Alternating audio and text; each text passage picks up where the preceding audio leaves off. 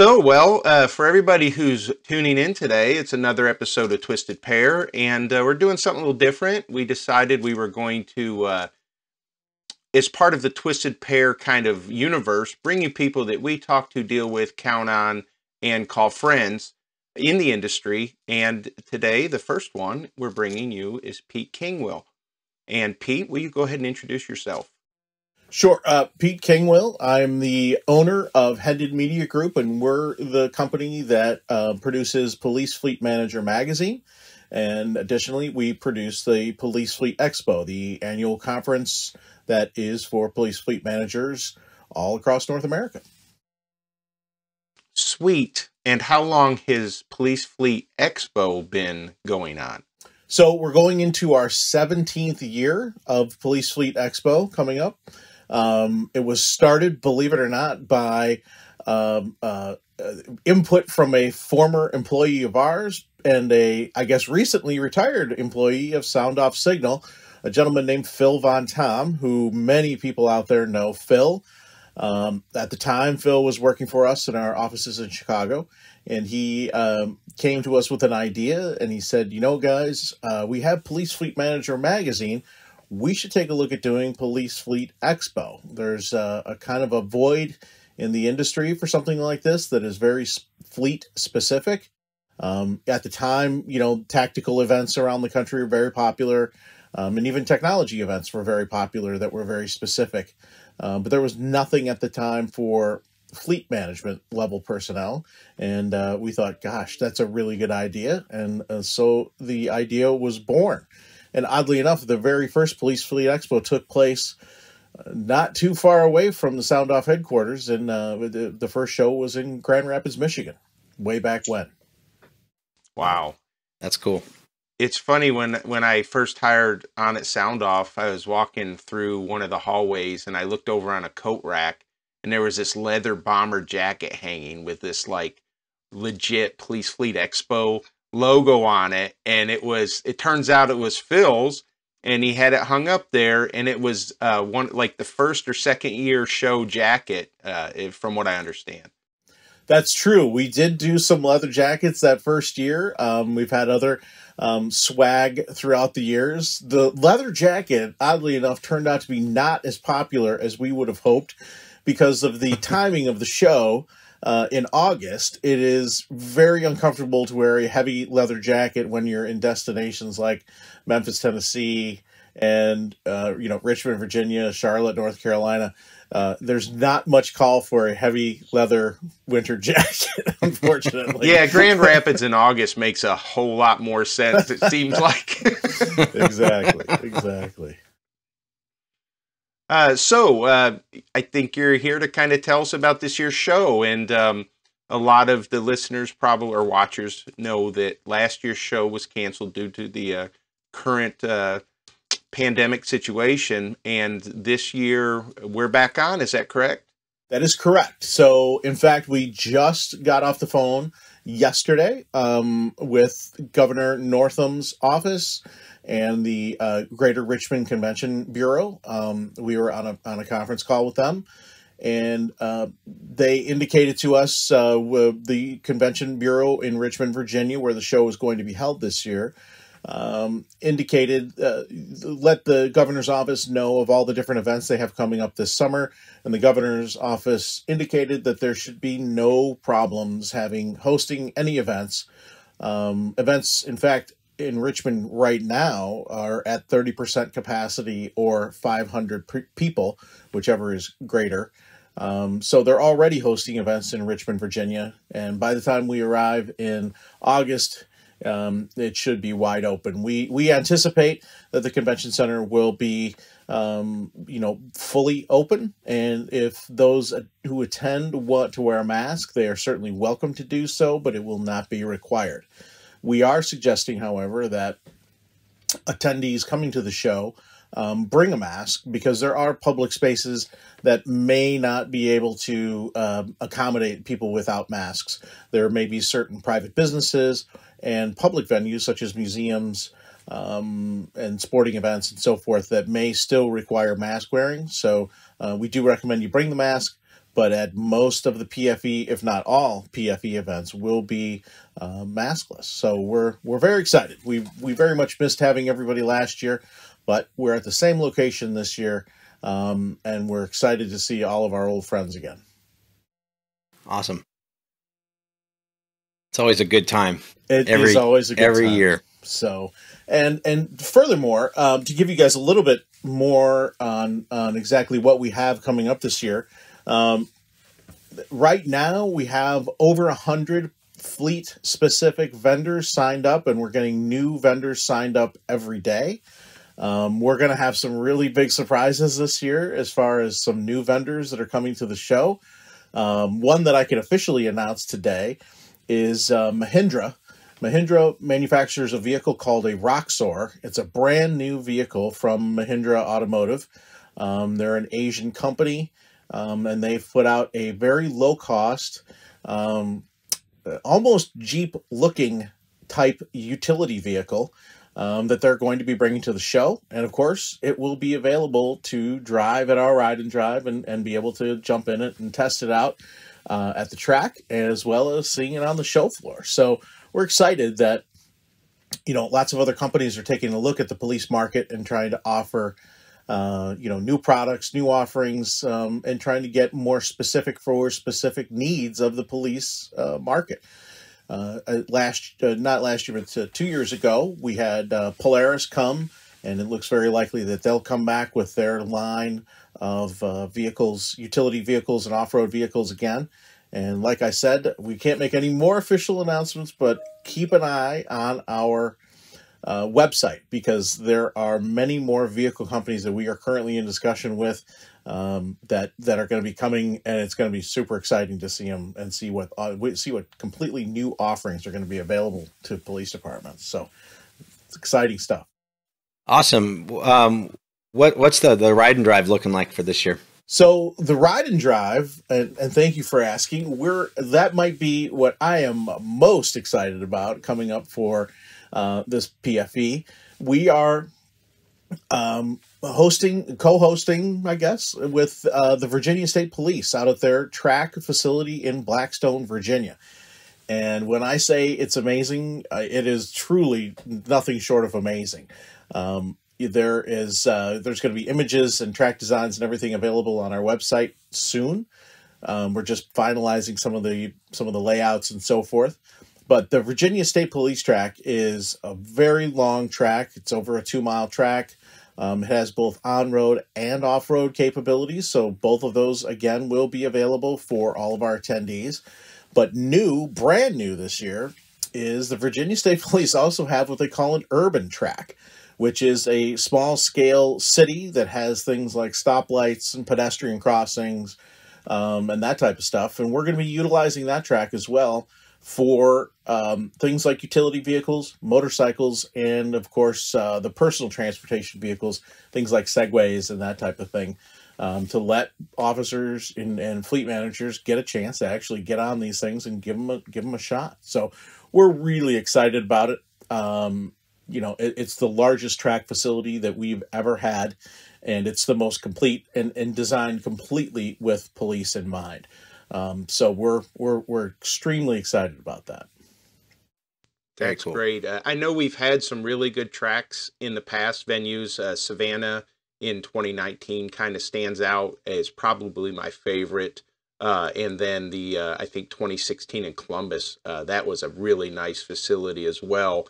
But I got to tell you, I visited last year in anticipation of PFE 2020. I did a site visit to the VSP track, and it is, as you had advised, I mean, it's just impressive. They've got freeway on-ramps and off-ramps and all kinds of stuff, and I think the attendees are really going to enjoy it. And that idea of using the vehicles in a more realistic setting, I think, is going to appeal to a lot of folks. Absolutely. The whole thing is about being able to test drive the vehicle in a real world environment, right? So in the past, we've held track events at places like Gateway Motor Speedway and Charlotte Motor Speedway, and those are great and they're fun, but the fact of the matter is they're not real to life. Driving an oval or driving a pseudo road course isn't exactly what a police officer or a police department would encounter on a daily basis. And that's why the track, like you mentioned, Matt, the Columbus track, where that was their official police track for the Ohio Peace Officer Training Academy, and then now the Virginia State Police one. They're designed specifically with our needs in mind and training with the needs of police departments.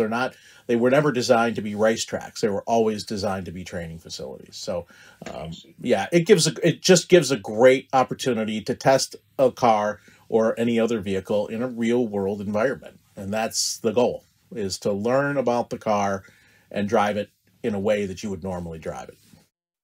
So electric vehicles are starting to become the big craze and just in the world. Thoughts on that, or anything new for that coming up?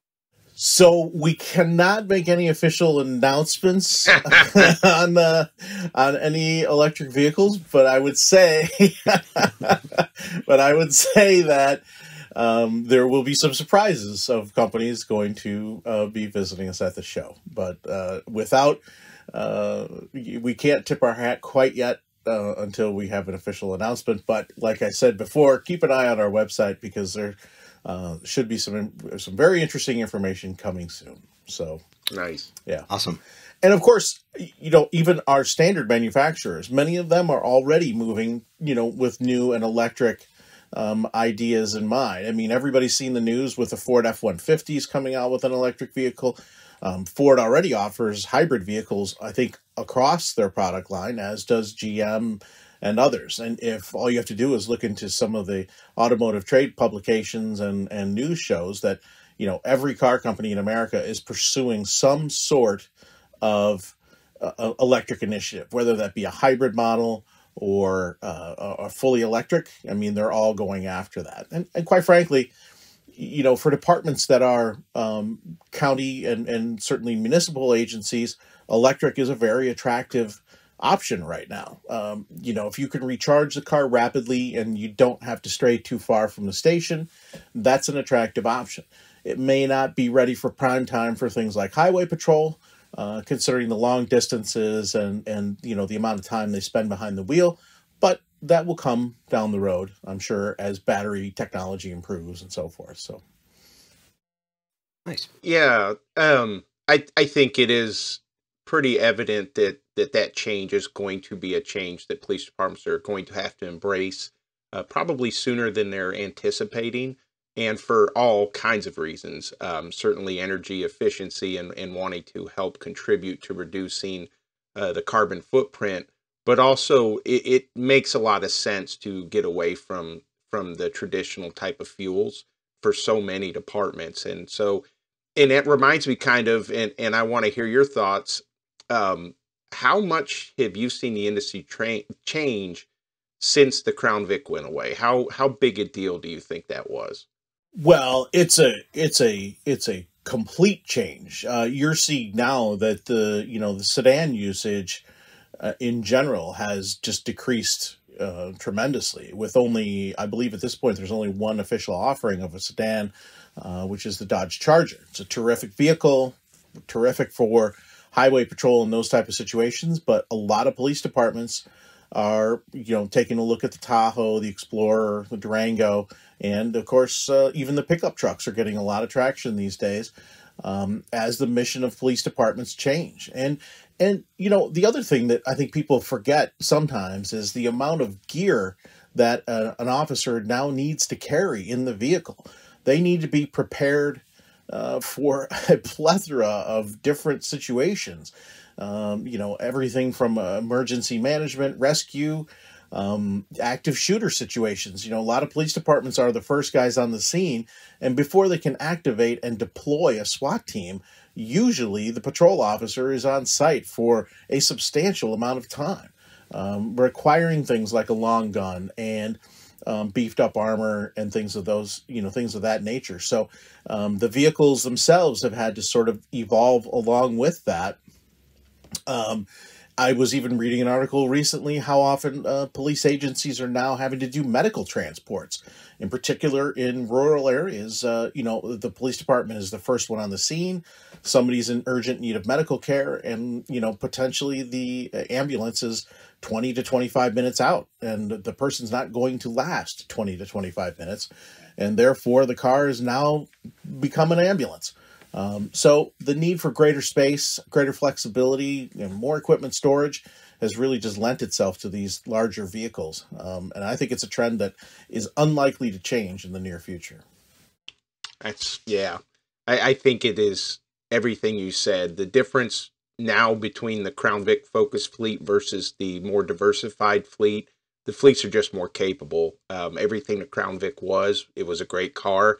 But today's vehicles are so much more versatile, so much more flexible, and definitely help officers perform their mission better every day.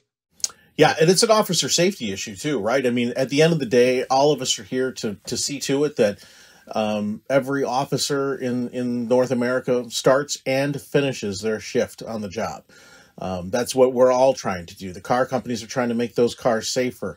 Vehicle lighting companies like SoundOff are trying to make the cars safer so that the officers can go home at the end of their shift to their families, just like every other working class person in the country. And the bigger cars, they have safety features, and just sheer size is a step in that direction.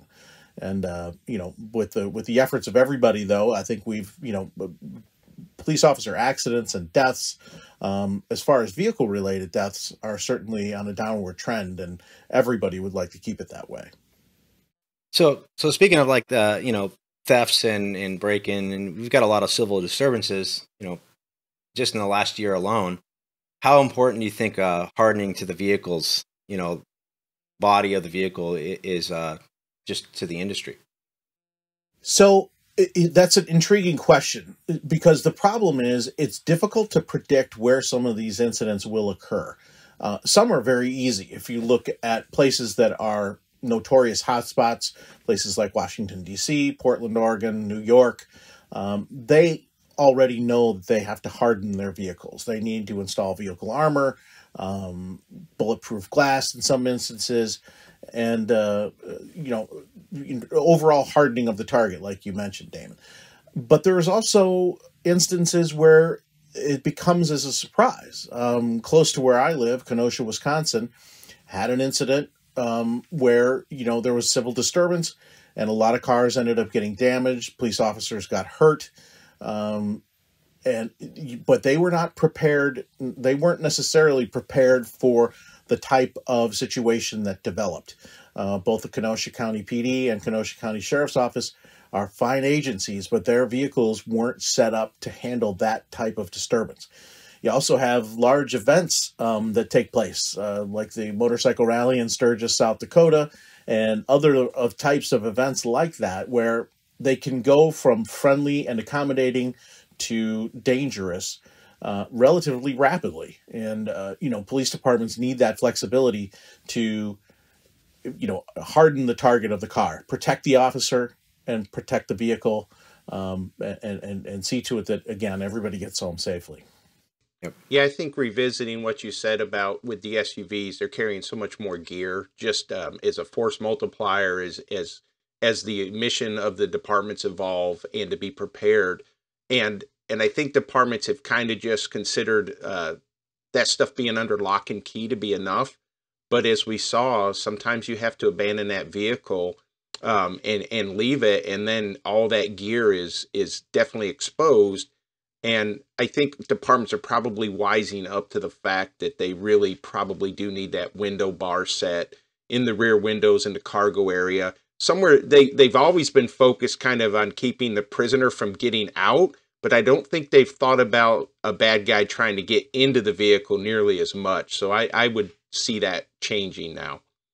It's interesting you brought that up. I was actually in a phone conversation the other day with a German manufacturer that is taking a look at the U.S. police market. And while on the phone, we kind of came up with the unusual scenario, because I've been in the market for 30 years, and in the vehicle market, the focus until recently has always been from worrying from the inside out. In other words, not letting the prisoner escape, keeping the prisoner locked down, tightened up with the belt, and so forth.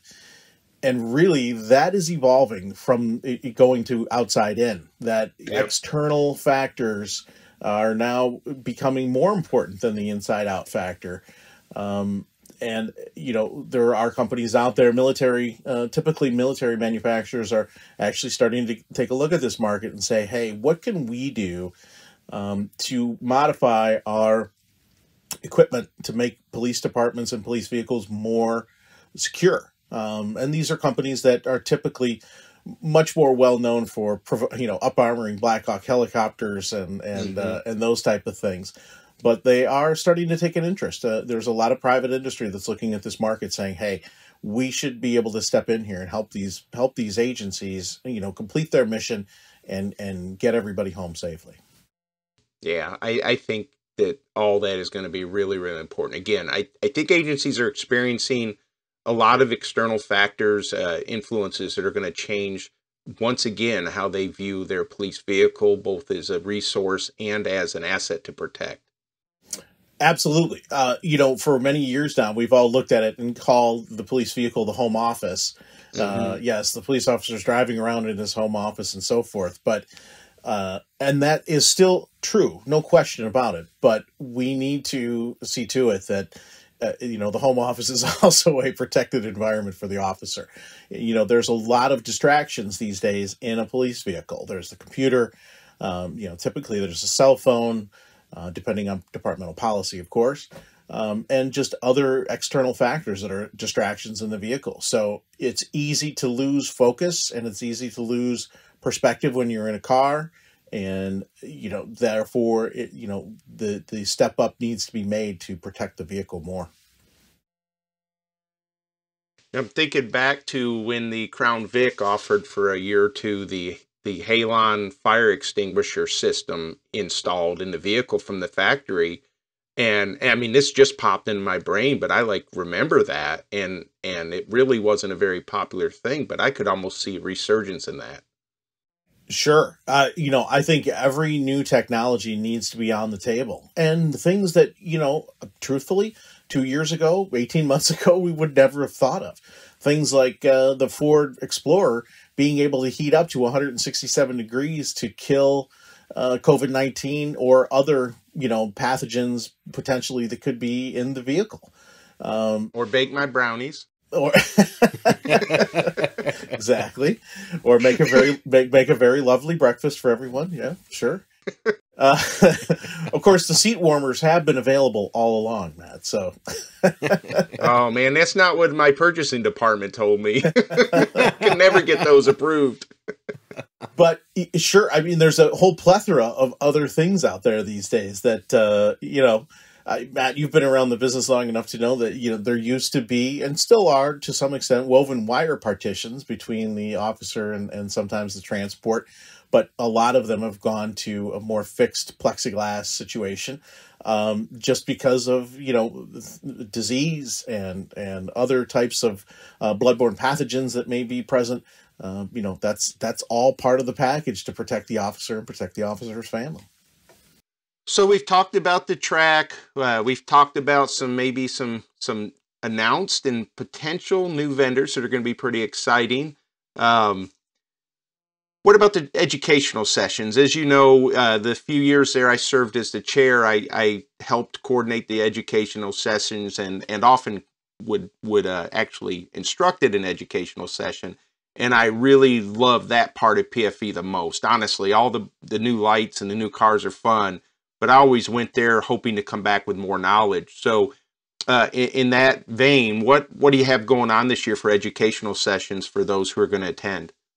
So you're right, and we have an expanded. We expanded our educational offering from 2 tracks to 4 tracks when we went to Savannah, and that is something that we're going to keep with this year. And we're going to be offering even more education.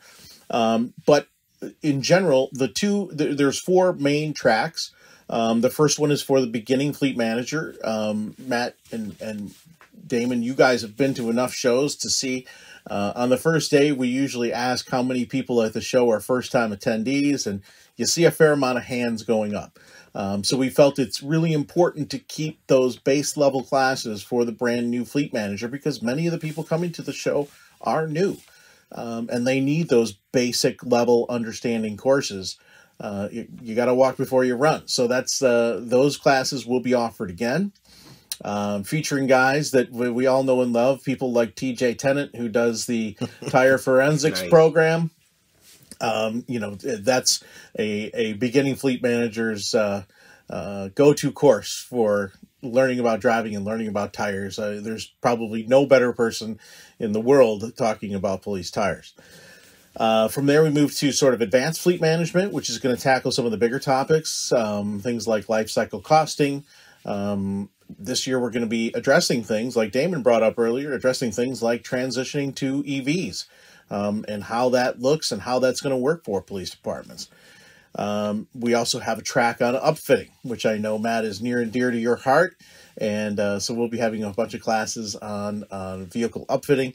And then finally, vehicle technology, where we're going to discuss, all the items that are now going into the police vehicles, everything from ALPR to, new and different types of mounts, built-in screens, things of that nature.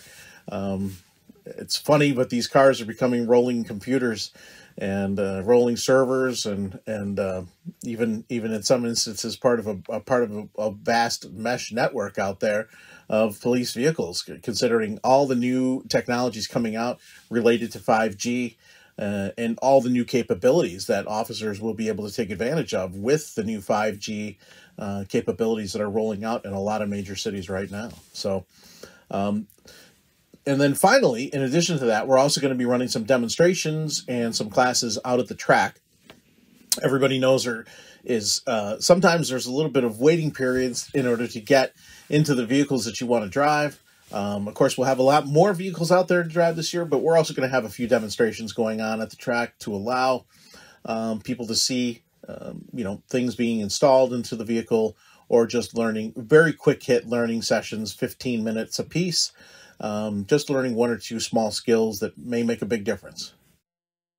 The hardest part about all the classes is picking which ones you're going to go to, because there's so many of them. I remember in 2019, Matt and I were like, all right, divide and conquer. You tell me about what you saw and I'll tell you what I saw. Well, I appreciate you saying that. That means that we're picking the right topics, which is terrific. And one of the things we are going to be working on this year is recording all of our sessions and making them available to everybody after the show. We are not allowed to record the sessions that are hosted by the vehicle manufacturers, but the classroom sessions that we have will be recorded this year and will be made available to all of our attendees after the show. So, to your point, Damon, you no longer have to pick and choose which classes you attend. You will be able to see them all post-show. So the big three are back with their annual update. They are, in fact, back with their annual update. So we will be getting updates from Ford, from Stellantis, formerly FCA, and General Motors. So they are all back, and we've got participation again from Zero Motorcycle, BMW Motorcycle, Harley Davidson, and very likely a couple of new players in that space. So keep your eyes out for that as well. Killing me.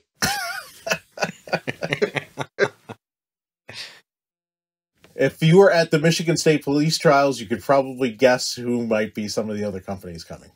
So no, I'm sure everybody can do that math on their own, and if not, they just need to come and see. That's right. That's right. Yep. Yeah, it's going to be a terrific event.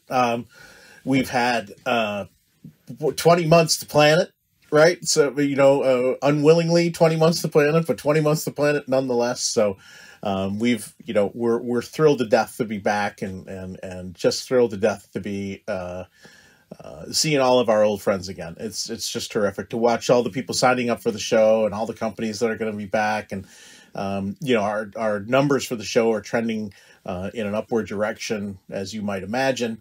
Everybody's excited to get back together and start talking about anything else but COVID-19, I think. So So, Pete, tell us about the special guest this year. I heard YouTube. So we do have somewhat of a YouTube celebrity coming again to our show. He was there in Savannah and is coming again to our show in Richmond. It's Nick Perez, known online as Nick Off Duty. And he's a very popular YouTuber, and he also recently began his own podcast.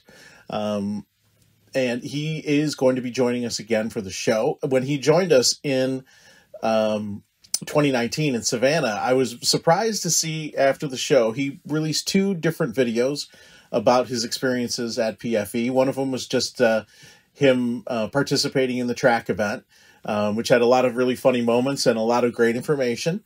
And that one received, I think, over 140,000 views on YouTube. And then he did another video from the show floor, which again was Nick's sort of humorous take on some of the equipment and so forth that's available on the show floor. And it was interesting that one has over 450,000 views on YouTube at this point.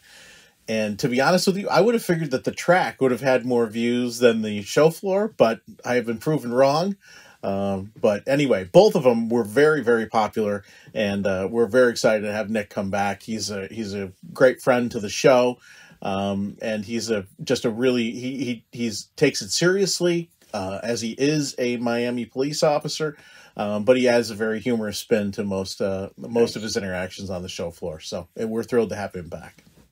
I'm excited to see how he hits it the second time, because I got the sense on the first couple videos and then talking with him briefly that he's almost didn't know what he was getting into. Like, it was almost overwhelming. There was a lot more content than maybe he counted on. I think that's probably fair to say. Yeah, he got there and we were having some talks off camera, and he was just laughing and saying, I'm like a kid in a candy store. This is like the greatest. There's so much content here.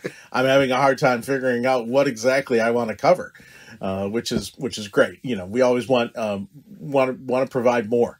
Just not only to YouTubers, but to everybody who comes to the show. We want them to have a full plate, starting from exhibits and track and all that stuff. And again, even to the evening events that SoundOff is a terrific sponsor of. Those networking events, in my opinion, are often as important as the educational sessions at the show. Being able to meet and talk with peers and getting to know guys at other departments who may have similar size fleets or similar problems is invaluable to fleet managers across the country. So the evening events, honestly, are equally as important to all the other activities at the show. Well, awesome. I'm super excited to be back. I can't wait to get back to Richmond this time for real. The venue visit last year was kind of a tease to, then to have the show necessarily postponed. But I think you're right. I think this year's going to be bang up at attendance as everybody tries to stretch their legs. I think you've picked a great location that's very central to all the major cities on the East Coast. And of course, I expect you're going to see a lot of federal government customers ease down from DC area. So yes, that's in fact true. We already have a number of very large agency representation from some of the bigger federal alphabet soup that's out there. There's already quite a number of them have already signed up for the show. So we're very excited to attract that audience down to the event. And it's shaping up to be, I think, our best show ever. And rightfully so. Whenever you give us 20-something months to plan it, willingly or not, it's hopefully it will be the best one we've ever had. Well, Pete, thanks again for coming on and talking to us about PFE. I know that we're excited. I'm sure that the viewers and listeners are excited. And,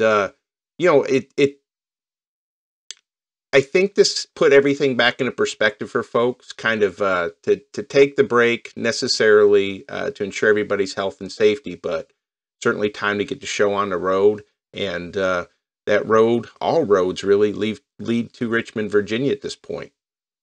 Well, I appreciate you guys having me on. It's been a great opportunity for us to talk about what's coming up, and hopefully generate some excitement out there with folks to come to the show. As you two know, there's nothing quite like it out there, and it's just a great opportunity for people to come together, look at all the great new gear, test drive the new gear, and meet at night and meet new friends.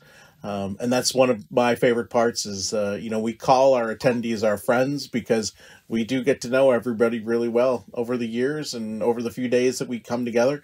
It's always a terrific group of people, and we just love spending time with everybody. So for anybody interested in attending Police Fleet Expo, you can visit us at policefleetexpo.com. There's complete details out there on how to attend, dates, times, locations, and all the information that you would need. You can also visit us on Facebook at Police Fleet Manager Mag and on Instagram at Police Fleet MGR. And thanks again, guys, for having me. I really appreciate it. Awesome. Thank you. See you in Richmond. Yeah, great time. Thank you very much.